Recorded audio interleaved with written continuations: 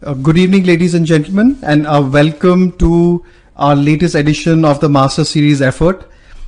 This is our very first effort when it comes to talking politics and economy, and we are doing that with none other than Vivek Kaul.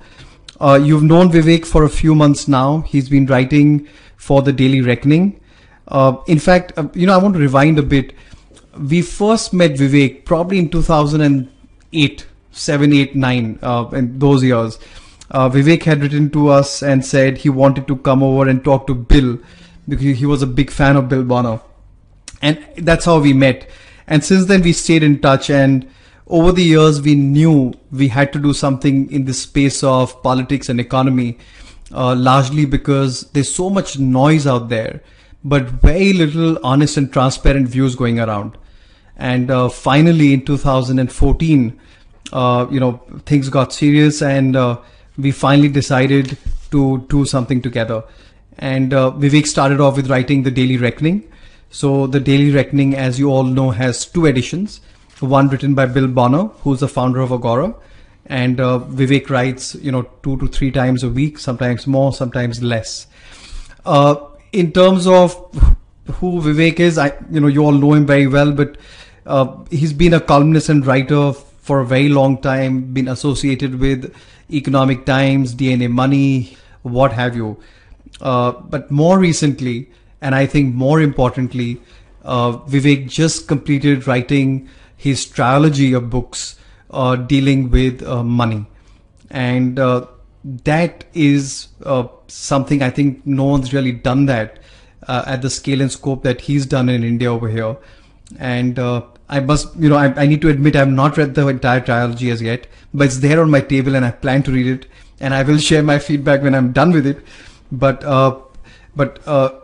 net what I want to say is it's fantastic having, Vivek as part of a team, and we look forward to doing great things with him.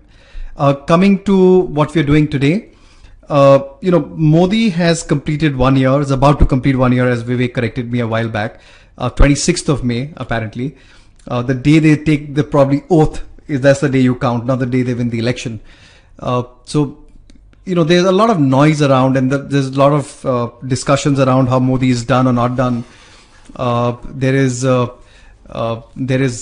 one version of the media which is all gung-ho, quoting Modi's ministers on how great they've done. Another version, of course, doesn't like anything which Modi does. And we as investors need to get a very good picture of what truly is happening, because that is what ultimately goes into our decision making process. So today we're going to be talking to Vivek, trying to understand that, his take on Modi's first year, what it means to you, what it should mean to you, and what you should take away. So that will be the part one. Part two is we'll put to Vivek some of the questions you all have sent. Last count, I was told there are about 400 questions. I'm sure you all will appreciate we won't take them all up today in today's episode, but we'll do a few.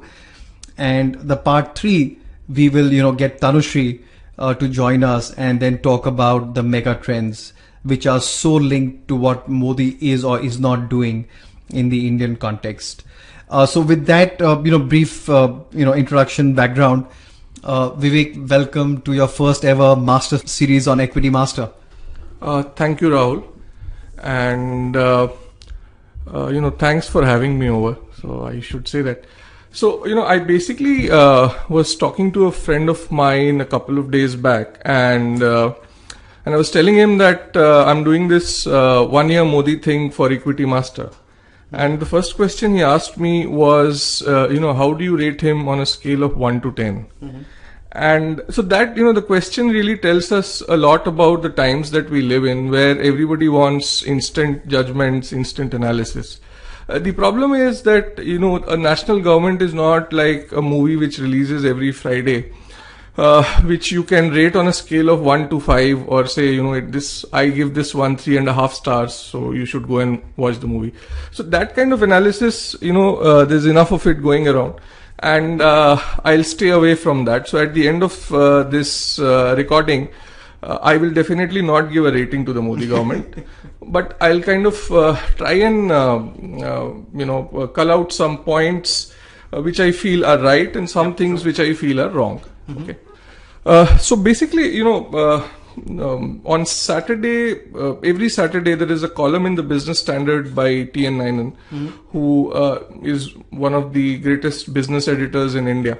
And in his column, he kind of put forward a sort of an hypothetical question wherein he asks, would another year of Manmohan Singh, would you have wanted another year of Manmohan Singh government? And he put this question to his friends, and obviously the obvious answer was no.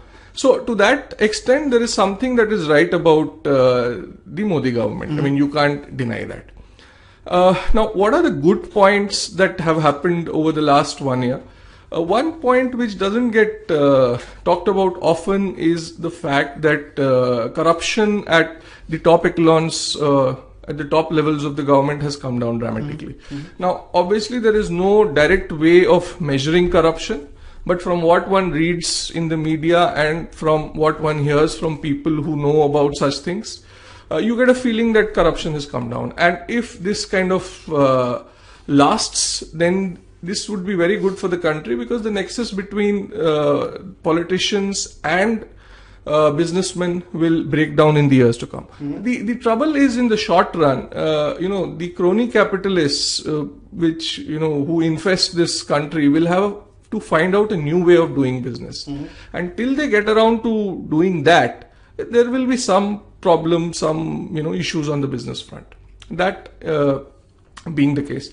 The second point also, which doesn't get talked about often, is the fact that inflation has come down dramatically.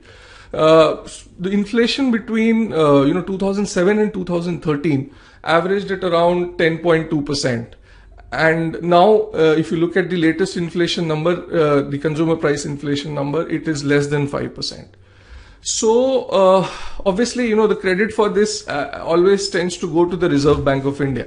But when you look at the fact that 50%, in fact, as per the new series, 54% of the consumer price index is constituted by food products, you have to question whether RBI was or is really responsible for bringing down inflation. So there are a couple of points where, in fact, there are 3 points where the government should get credit for it. The first thing is that, one of the first things they did was, as soon as they came to power, they kind of decided to sell stocks of food grains into the open market. So that helped bring down the price of rice and wheat. The second point was the minimum support price of wheat wasn't raised by a huge amount. It was raised by around 50 rupees per 100 kgs. And this went against the trend which prevailed during the UPA government, where the MSP, minimum support price, of both rice and wheat had been raised dramatically. So this helped contain inflation to some extent. And the third important point was made by a gentleman called Ashok Gulati, who was a part of or rather was the chairman of the Commission for Agriculture Costs and Prices, which is a division of the Ministry of Agriculture in the last government. And he said that, when the government came to power, one of the things they did was they decided to stop the export of onions.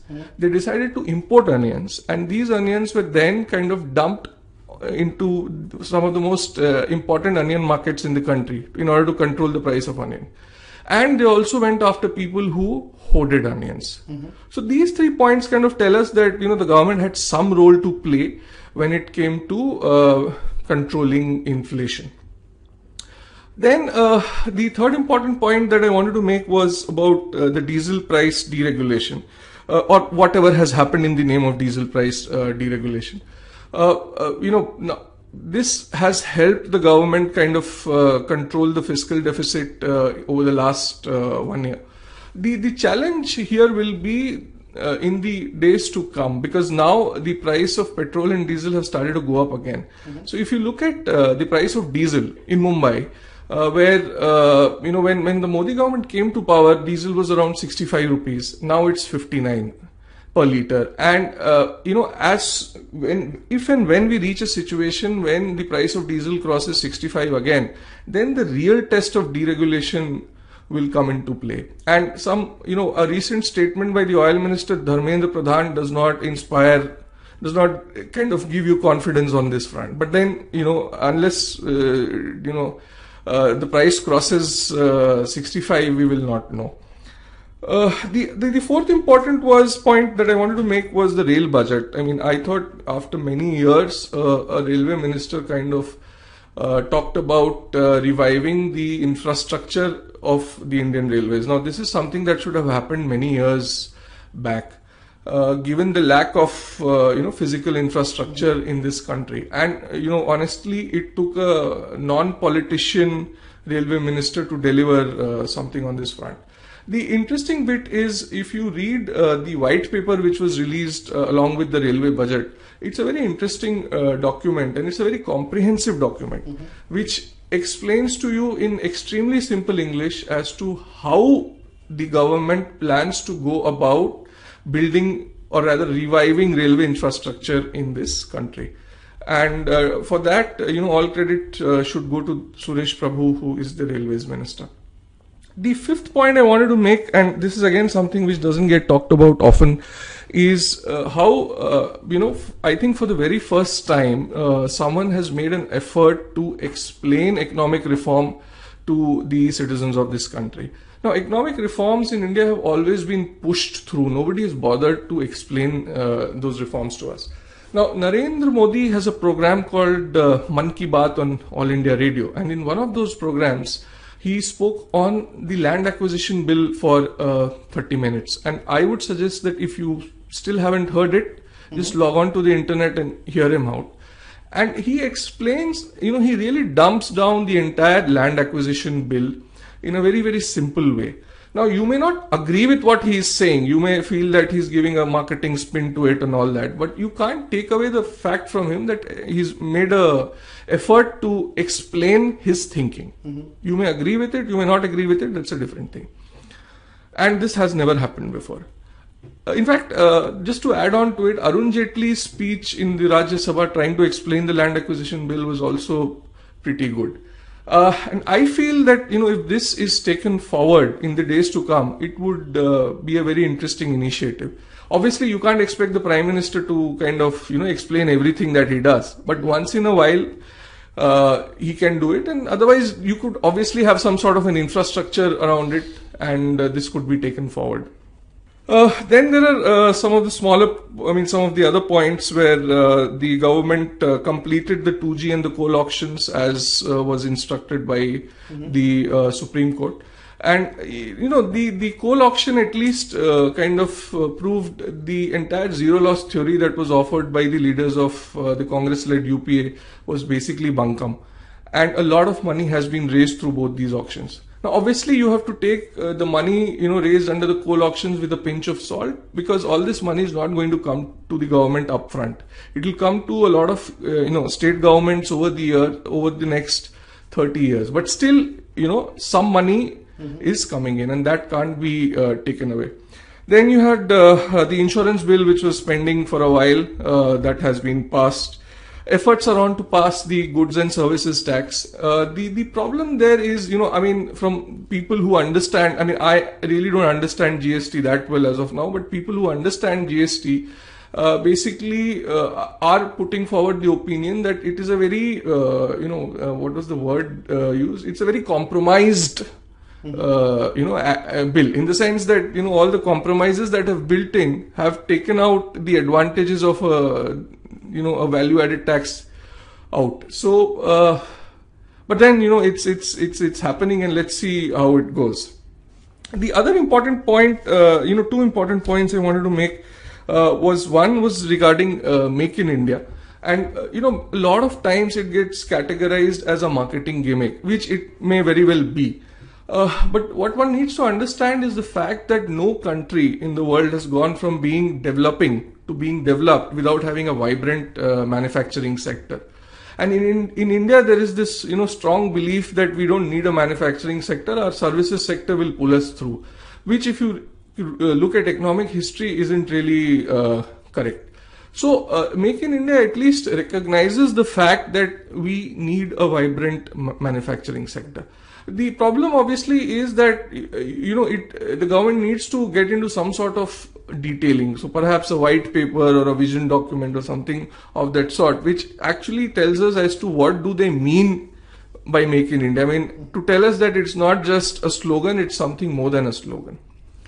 The last point I wanted to make about on the good part of governance is regarding labor laws. And so labor laws have held back the growth in size of many Indian firms.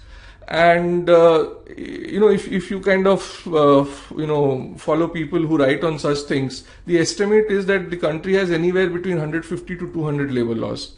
And there is no way you can run a business without breaking some labor law somewhere. I mean, you will not even know about the fact that you are breaking a law.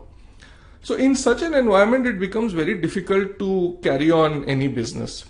So that needs to be corrected. And the governments of Rajasthan and Madhya Pradesh, where the Bharatiya Janata Party is in power, are working on this front. Other than that, there was recently a news item in the Indian Express which talked about the fact that the government is looking to consolidate 44 central labor laws into 4 codes, which, as and when it happens, will be a good move. Labor laws are very, very important, and we need to kind of move fast on this front because, Indian firms are not being able to grow big. An excellent example here is the fact that Bangladesh exports more textiles than India, I mean, which is very, very ironical. I mean, India is a country which is many times bigger than Bangladesh is. And the reason for that lies in the fact that an average Bangladesh factory has around 350 to 400 workers. Whereas if you compare it to a factory in Tirupur, which is a textile hub, the average size is around 50 people. So again, I mean, coming back to the point I had already made, that labor laws are essentially hindering the growth of Indian firms. And something, urgently needs to be done on this front. So, what also needs to be pointed out here is that 13 million Indians are entering the workforce every year. And you need to create jobs for them. Okay, and then jobs was, one of the major talking points of Narendra Modi's campaign. And unless you kind of have more, if you reform these labor laws, these jobs are never going to come through. Okay, so, this was basically what I thought were the good parts of the government. And now I'll kind of want to talk about one thing which I think, on one thing on which the Modi government was fairly lucky, which was basically the price of oil. A lot of analysis attributes the government being able to control the current account deficit as well as the fiscal deficit. And but if you kind of look at the numbers, the only reason or the major reason why the current account deficit as well as the fiscal deficit have come down is because oil prices fell dramatically in the last 1 year. So on 26th May, the price of the Indian basket for crude oil was $108 per barrel, and by January it had fallen to around $43 per barrel. So obviously, the Indian oil companies were paying fewer dollars to import oil, and once oil imports fell, the current account deficit came down automatically. And the second part of it is because the government was paying the oil marketing companies for all the under recoveries. Because of the fall in the price of oil, those under recoveries also came down. So in this case, one has to understand the fact that the Modi government was very, very lucky when it came to the price of oil, because if the price of oil had continued to stay at $100, $108, $110 per barrel, all the calculations of Arun Jaitley in the last year's budget would have gone for a toss. The other point that I want to add here is that, this is again something which people are not talking about enough, that since January, the price of oil has gone up by around 50%. And we need to kind of start asking whether Modi's luck on oil is running out. Now, as far as the negatives are concerned, I have listed out a lot of points, and I'll kind of take them one by one. The first point I wanted to talk about was that, all through, last year, last financial year, Arun Jaitley and, the Ministry of Finance tried telling us that economic growth is not happening because RBI is not cutting interest rates. Now, which was a very, very fanciful and, notion to have, because, if interest rates come down, as I've pointed out often in my columns, interest rates coming down do not lead to the EMIs coming down dramatically. In case of loans on consumer durables, two-wheelers, and even car loans, the amount of fall in EMI is hardly anything to kind of push a person to go and take on a loan. And when it comes to taking on a home loan, it's hardly a question of interest rates anymore because prices are so high. So trying to, tell us over and over again that, we are trying our best, but RBI is not cooperating. I thought that shouldn't have happened at all. And the second point again concerns Arun Jaitley and, and the handling of tax issues. So when the government came to power, one of the things that they promised was that there would be no tax terrorism. But if you look at the recent controversy around MAT, that doesn't seem to be the case. And in a way, the government is, hurting itself because it has a huge disinvestment target this year of 69,500 crores. And, if the stock market kind of keeps falling or doesn't do as well as it did last year, the government will have a very tough time trying to raise that money. It might still end up raising that money by pushing LIC to pick up, stakes in the companies that it is disinvesting, but that isn't really real disinvestment because you're essentially moving money from one arm of the government to another arm. Yeah. And this kind of brings me to my next point, and again concerning Arun Jaitley. Arun Jaitley and the Ministry of Finance pushed LIC to kind of pick up stakes in public sector companies in the last financial year. Now, this is something that P. Chidambaram used to specialize in. And, we need to kind of understand the fact that the money that is with LIC is not the money of the government. It is, the hard-earned savings of millions of Indians. And that should be, respected a little more than it is being currently respected. And the fourth point I wanted to make is about subsidies. And, there is a very interesting chapter in this year's economic survey on subsidies. And in that, the chief economic advisor to the Ministry of Finance, Arvind Subramaniam, estimates that the total subsidies offered by the Indian government come to around 3,77,600 few crores. And this works out to around 4.24% of the GDP. Now, obviously, the irony is, or obviously the trouble is that most of these subsidies don't reach the people they are intended for. Mm-hmm. So let's take the example of the entire minimum support price system that is in place. Now, the government declares a minimum support price for 24 crops, but it basically buys only 2, rice and wheat. And only less than 6% of the farmers basically benefit from this. Mm-hmm. And these farmers are concentrated in few states. Now, the problem is that almost 46-47% of the grain that is bought through this route gets diverted into the open market and it doesn't reach the people it is intended for. So why are we doing this? So, the government had set up a committee which known as the Shanta Kumar committee, and the report has suggestions on this front on how to go about eliminating wasteful expenditure. But nothing seems to have happened on this front. So this is something I was hopeful on this front, but nothing, seems to have come out. Then, another issue which I've been writing about a lot of late is black money. I simply don't understand this entire focus on trying to get black money back from, black money which has left the Indian shores back. So, what we are told, what the propaganda machinery keeps telling us is that all this money is in Switzerland and we are talking to Switzerland and we'll get the money back. But the point that we need to understand is that the Swiss Central Bank has already put out data which shows that the amount of money held by Indians in Swiss banks has come down dramatically over the years. Mm-hmm. And the money that is still there, we don't know whether it's illegal or not. It might be illegal for all, it might be legal for all we know. Mm-hmm. So that needs to be taken into account. The other point is that there are around 70 tax havens all over the world. Mm-hmm. So the money could be absolutely anywhere. Now, the counterpoint I'm offered on this is that if America can do it, why can't we? So what happened was in 2010, America passed this act known as FATCA. So if we were if you were to use Mumbaiya Hindi, it would be Fatka. But so that the act was passed in 2010, and the recent Foreign Black Money Act, which was passed last week, was essentially inspired by the American Act. And so obviously the question is, people ask is, if Americans can do it, why can't we? But what we need to look at is that what kind of money are the Americans recovering from that act? And their estimate is that during the first 10 years of the act, they hope to recover around $8 billion, okay, which is around, an average of $800 million per year for an economy the size of $16 trillion. I mean, it is not even peanuts. Mm-hmm. And if you even compare it with the kind of money that leaves American shores every year, it's somewhere around $40 billion. So it's around 2%. So if Americans are not able to recover, their black money, what are we talking about?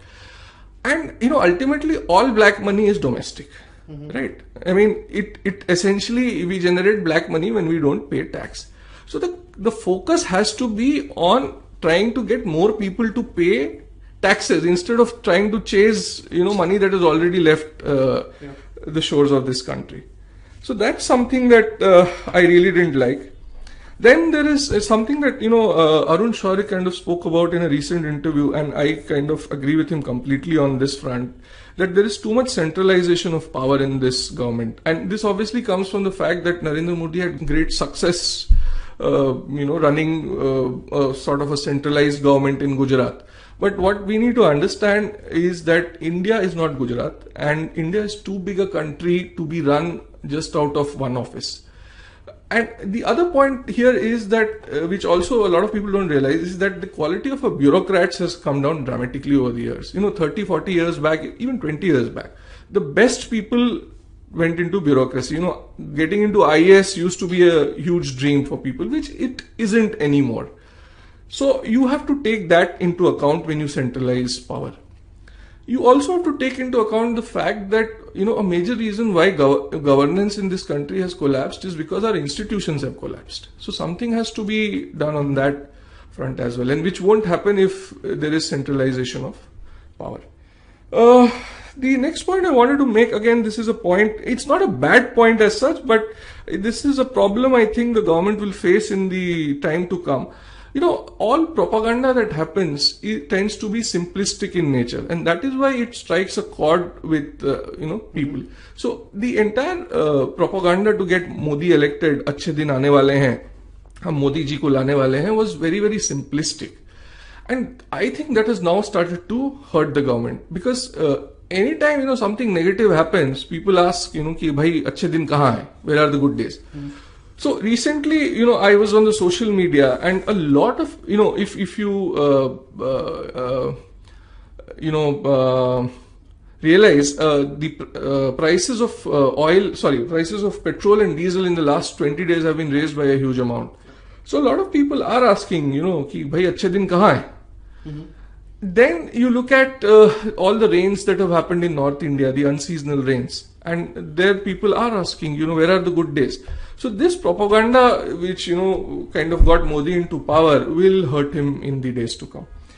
A couple of small points and then we'll kind of close. The other thing that I don't like about this government is that it tends to get caught in too many unimportant issues. Mm-hmm. So if you look at, recently a warning was issued to two district magistrates in Chhattisgarh for not wearing a band gala while meeting the Prime Minister. I mean, there was some 1968 rule which kind of asks for all district magistrates to wear a band gala while meeting a Prime Minister. Now, which is very, very stupid. You can't wear a band gala in 40-degree heat.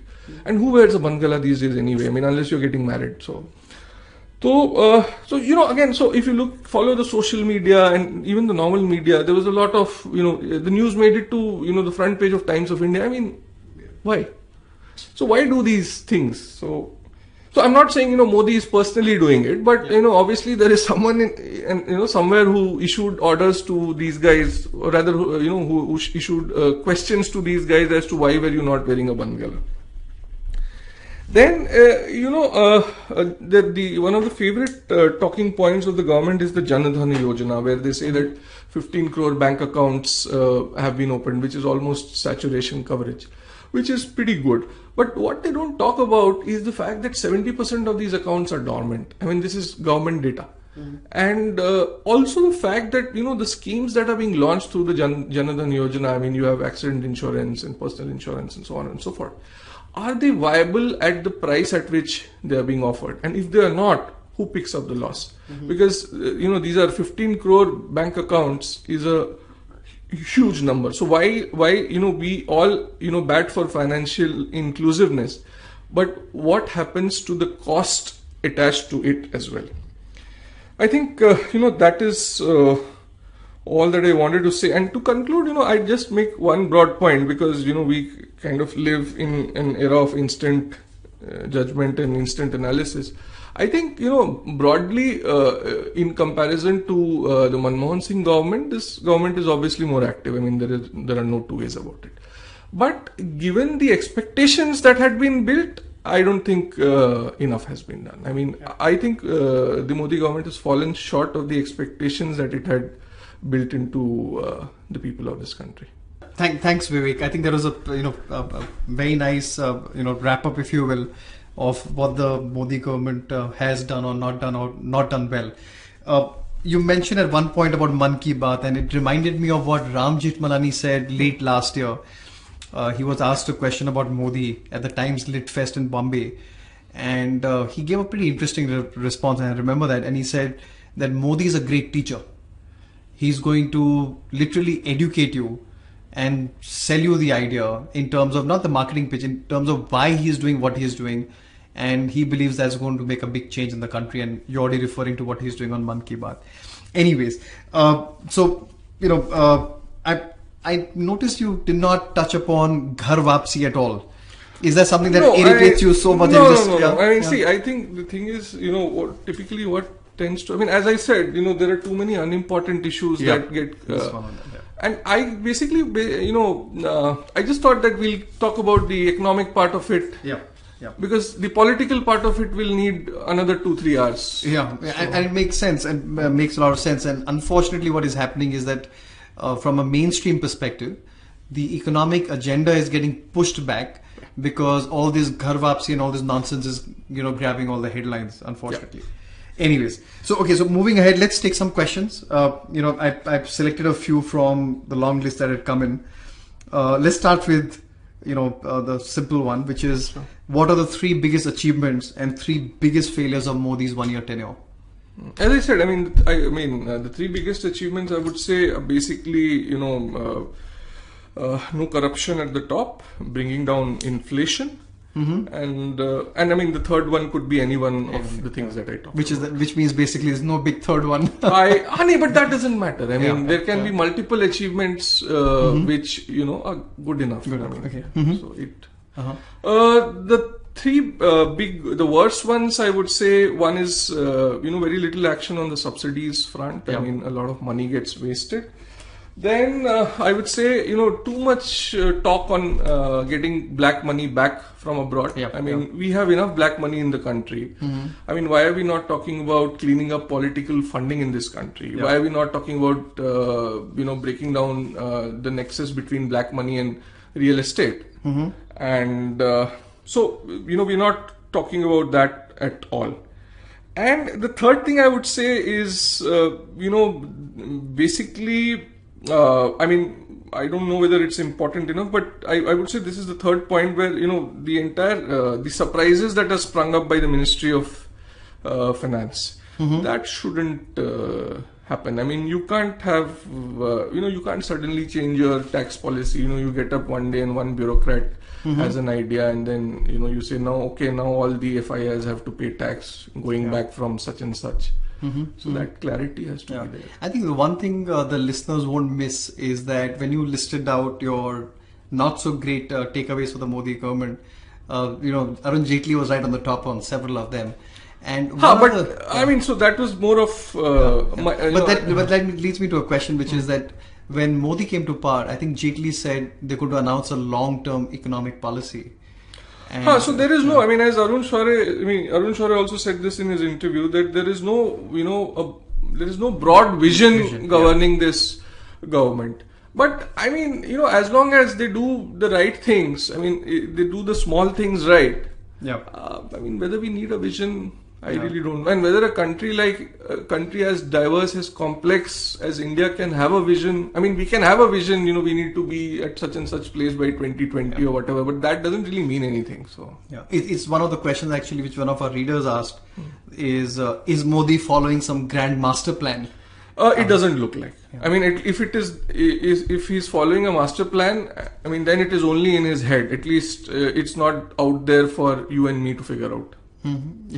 It's a well kept secret apparently. Okay, let's move ahead. So one of the questions that's come in is how do you interpret the inability of the Modi government to get the crucial bills passed by the Rajya Sabha? And will it compel the electorate to ensure that the change of governments in the states and give strength to the numbers of the ruling party in the Rajya Sabha? It's a very difficult question to answer. I mean, that will need another 2 hours. So I'll try and see. Basically, the lack of cooperation in the Rajya Sabha also comes from the fact, as to how BJP behaved during the years it was in opposition. So you can't take that away. An opposition will behave like an opposition, and opposition is not meant to cooperate with the government. That's one part. The second part is that a lot of people have been talking about as to how by 2017 BJP and NDA will have majority, or if not a majority, they'll have a sufficient number of people in the Rajya Sabha. The trouble there is that by 2017, 2018, the 2019 elections will be on the radar, and once elections are on the radar, then economic reforms are really not top of the agenda for any government. So, and the third, as per whether voter will give majority to the Modi government in the Rajya Sabha, I really don't. I mean, I don't think voters think like that. I mean, voters will basically vote looking at their own local issues, their caste calculations and so on and so forth. I don't know. So basically, if one was to stretch what you're saying, is that this problem is going to continue for quite some time. The Rajya Sabha thing? Yeah. Yes. So that's not great news for anyone who's... But see, there are ways of getting around. I mean, the thing is, they did manage to get the black money legislation through Rajya Sabha. There are... insurance also, I think they managed. The insurance they managed. Land acquisition bill is stuck because obviously it's now on Rahul Gandhi's radar. So I don't see that getting passed. But the thing is, the way to handle it would be to get the BJP, the states in which BJP has a government, the land acquisition bills can be passed there as well, because land is a state subject as well at the end of the day. So it's like a concurrent subject. It's both can, Okay. So for all the listeners over there, dig in for the next couple of years is going to be tough. Now, of course, this is something top of mind for everyone. What is your view on Modi's multiple foreign visits? Will India gain anything from that, or is it only to satisfy Modi's ambition to become a world leader? See, I'll be honest, I don't understand diplomacy well enough to be passing far-reaching judgment on it.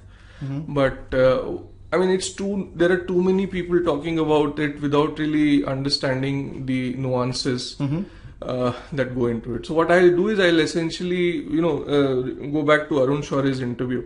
And one of the things that he was happy about was the fact that, one of the things he was happy about was on the diplomatic front. And his view was that India has gained on the diplomatic front since Modi has come to power. But I really don't have a personal opinion on this because I don't understand it well enough. Okay.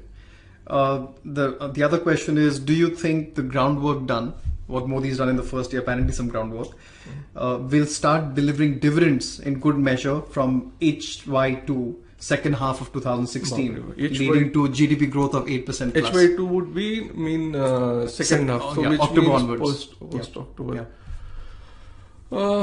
Again, that's a difficult question to answer. I mean, see, one thing that is not happening, one thing that happened in the last 5-6 years is because of high inflation, is the fact that people stopped consuming. I mean, the consumption expenditure kind of, I mean, it may not have fallen, but it was not growing as much as it had fallen also, in fact, if you look at the IIP numbers.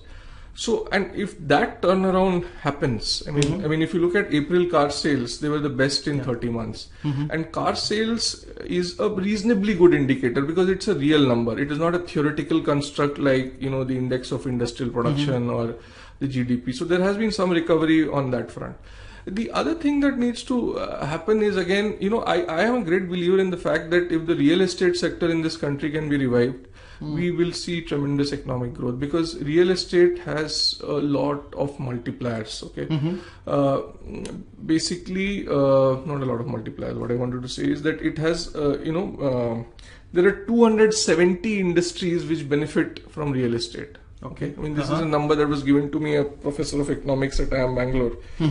And so if you can revive the real estate sector, the multiplier effect that it will have will be tremendous. But that will only happen if prices start to come down, and if there are homes, which are built at a price which people can buy. So I don't see, second half of 2015-16 is too quick. It's too quick. So, the sense I'm getting, and, ideally if you go back exactly 1 year, and if we were to try and vision what we'd be discussing 1 year from then, which is now, we would have thought there'd be a lot of excitement, there'd be policy reforms, there'd be progress, there'd be, people would be excited. And if you think about the last 30-40 minutes of the discussion we've had, it's all like, Modi's done pretty mediocre at best. What happens is mediocre vis-a-vis what? So he's been mediocre, yes, in comparison to the expectations he had set. That's right. But if you compare it with the Manmohan Singh government, which is not always the best comparison to make, he's done reasonably well. Yes. And it also exposes, which is something we don't realize, when you get caught up in the marketing and the branding situation, what we don't realize is that the governance in this country has totally collapsed. I mean, and Modi's branding and Modi's marketing cannot set that right. You have to have, institutions need to be, there's like 50 years of momentum over there. Your courts need to deliver justice on time. I mean, there are so many things which we can, I'll give you a very simple example. This is something I was discussing with my chartered accountant the other day, and I had gone to meet her, and she suddenly sprung a surprise that, along with the service tax number, you also need a professional tax number. I said, okay, so let's apply for it. Now, being a self-employed professional, and apparently if you kind of go beyond a certain income, you need a TDS number or something like that. I don't remember the exact term she used. So you have a PAN, you have a service tax number, you have a professional tax number, and you have a TDS number. So you have 4 numbers. Now, why do we need 4 numbers? Okay. So I asked her, PAN is a primary key. It's a unique number. Why can't I use my PAN to pay my service tax, to pay my professional tax, and also to file my TDS? So the answer was very, very interesting. The answer was that all these taxes are dealt by different departments. So you have the PAN is, your income tax is obviously the income tax department. Service tax is dealt by the excise department, and the professional tax is dealt by the sales tax department. So since there are 3 departments, there are 3 numbers. Now, when you talk about simplifying tax and everything, this is what you should be simplifying. Now, why do I need 3 numbers? I can make do with 1 number. You have my PAN number, right? You have my detail, you have my date of birth, you have my, you have my father's name, you have my name, these days you have my email ID, you have my phone number, you have my bank account number, you have my MICR. So why do you need a service tax number? If you're talking about simplifying things, this is what should be simplified. But, everybody is working from the back end. Nobody is working from the point of view of the guy who's paying these taxes. So I guess net, and I completely agree with you that expectations are so high that Modi really has to, pull a rabbit out of the hat to make this work for him. But I want to now spend a few minutes just focusing on 2 aspects. And the first, the reason why we're doing this. And I don't know how comfortable you'll be discussing this, but you've been in the media for long, right? And the reason we exist as an equity master is because we realized that the investor doesn't really get the absolute truth in the message that goes out. What's your take on the kind of discussions, the information that is being given out on media channels? Is it becoming better? Is it becoming worse? Should readers trust it? I know I'm asking you to make a generic statement, but is there a general lack of credibility on what is happening these days in the media? See, I think people at times read too much into it. That doesn't mean that you can trust the media completely. I mean, I'm somewhere in between. I mean, I'm not. Also, you know, what you need to realize is the fact that there is just way too much noise out there. So, you know, on most days, I am better off not watching television news. But that doesn't mean I don't read my daily newspaper. I mean, I think most daily newspapers still do a reasonably good job of giving you what is happening in this country. There might be a spin to it, yes, but then, you know, biases are there everywhere, and you have to be, as a reader, a little smarter to kind of see through them. And the other problem, at least with the business media, is that, you know, there is too much effort going into making things simplistic, not simple. Please understand the difference. So simplistic would mean, to give you an example, that, you know, let's say the RBI kind of cuts interest rates. Okay, so then the simplistic thing to kind of put out would be RBI cuts the repo rate, your home loan rates will come down. It doesn't work like that. Right? It's not as simple as that. So this is something which people need to understand. So this, again, you know, when the media does this, it is not, there is no agenda to it. Okay, you know, people think there is an agenda, and there's no agenda. It's just that this is the most obvious story that occurs to the editor when the RBI cuts interest rates. And it is people focused and people friendly, because, you know, people will get up in the morning and they'll say that RBI has cut interest rates, their EMIs will fall. But it doesn't work like that. So, you know, the answer to this is, you know, it's very, I mean, it's extremely nuanced. Maybe I can write a column around it. Which will be a, you know, a better way to explain this. Maybe you can highlight some of the typical media responses. I mean, because I have been a part of it, and you know, there have been days when, you know, we've said, we've written a, you know, story saying that, okay, RBI has cut rates, but it will not impact the EMIs. But then the editor has then wanted 5 boxes in which we can put everything. And so what has happened is, because of television, the newspapers and magazines also have become more and more visual. But, you know, you have to draw the line somewhere. Everything cannot be fitted into boxes. You know, there has to be some text. So which is where the problem is. Okay, so I think that'll be helpful for the readers, and look forward to that issue of the Daily Reckoning. Now a few minutes on the economy, right? You've spoken a lot about the, you know, the ups and downs and all the other stuff. What is happening on the ground? Are you seeing, to use a, you know, for the lack of a better word, a phrase, are you seeing green shoots? Are you seeing a turnaround happening? When do you see it, if at all? I don't know, yeah. I mean, I've been thinking about it, and you know, it would be too early to say that green shoots are coming. You know, because obviously, you know, if you look at the one green shoot recently was the car sales data. I mean, that was pretty good. But again, you know, if you look on the flip side, exports are down dramatically. So right now it's a little iffy to kind of swing either way. So I guess if we kind of, if you know, car sales data keeps improving for a while, and if some other data points also start to kind of... What do you look at when you are trying to form an opinion? Do you have like a few metrics that you keep very close track on to see if trends are changing? Not really, not really. I mean, you just generally see, it's also a function of I mean, I don't think there is a formula to it. It's at some level also a function of the fact as to you know, how things are appearing in the media. You know, the kind of news items that you're seeing, whether they are positive enough.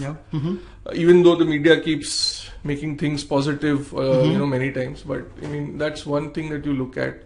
Then you look at all these general, you know, consumption numbers. You look at lending data, bank lending data, which has not improved at all. I mean, it's around 8 to 10%. And you look at that. You look at lending to specific sectors. That has also not improved. So you look at these. See, I try and look at real numbers rather than theoretical constructs like you know, GDP and and index of industrial production. And so if you look at all these real numbers, you get some sense of what is happening.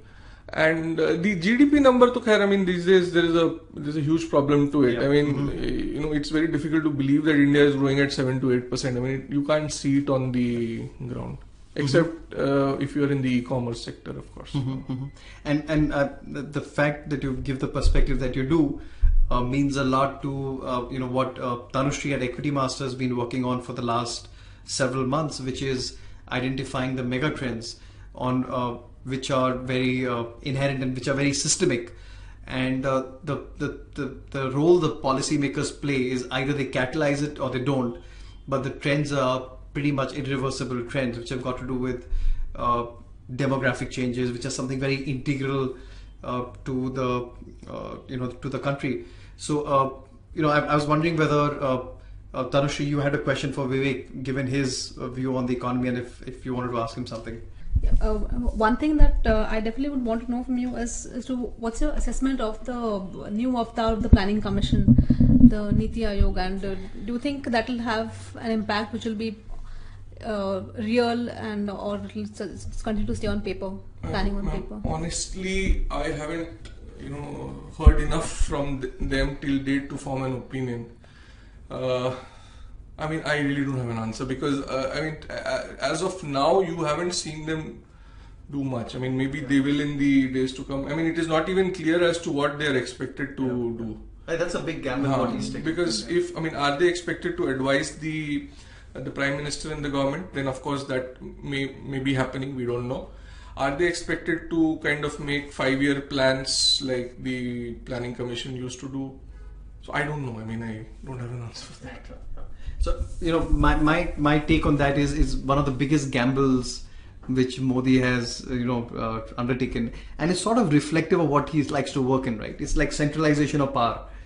A few people calling the shots and doing the stuff. No, in a way not, because see, if you look at the erstwhile Planning Commission, that was also a centralization of power, because the chief ministers elected chief ministers had to go to the Planning Commission to ask for funds, and they probably had independent opinion. So that doesn't. I mean, so it works both ways. So it's not like it was. So we will. I mean, what the Niti Aayog is supposed to do, I guess, will become clear in the months to come, and. I mean, the only thing that, what comes out in the media are the speeches that Arvind Panagaria has been making. I mean, beyond that, one hasn't seen. I mean, I don't have access to the government, so I also only read the papers and, figure out as to what is happening. Yeah. So net you're leaving us with the thought that it's a mixed bag and people. It's a mixed bag, obviously. It's a mixed bag, Yes, I mean, no doubt. And if you were to look into your crystal ball and guess what will happen in the next 3, 4, 5 years? Basically, I'm a very pessimistic person by my nature. So I normally, I can't see good things coming. Till after they've happened. So I am, and in the last 7-8 years, that has worked well. Yeah. Because every time you've seen, something is about to happen, and something else happens. Yeah. So I really don't know. But on the ground, at least the numbers don't suggest anything except for 1 month of car sales data, which is only 1 month, which can be an aberration also. Yeah. So, but which is interesting. The thing is, the April. So basically, RBI releases credit data a month late. Mm-hmm. So we will come to know the April end data May end. In May end or first week of June, or whenever they choose to release it. Mm-hmm. So that should give us some sort of hint. Okay, whether because the moment lending starts improving, either consumption is happening or projects are getting back. So all that, and as far as the projects which are stuck, I mean, the last mention of that was in the economic survey, and I didn't see any improvement on that front. I mean, those projects continue to remain stuck. Okay. So we'll wrap up the discussion on the economy side and continue with Tanushree. So Vivek, thank you very much for doing this first ever Master Series with us. Thanks. And and all of us are we have a much better perspective of what Modi has done, not done well, and hopefully hopefully, and maybe for the sake of the country, next year when we do this with you, or 2 years, hopefully he would have done something to make the Achhe Din more real than what they are right now. Yes. Great. Let's see. Yeah, let's see. Okay, great. Thank you very much.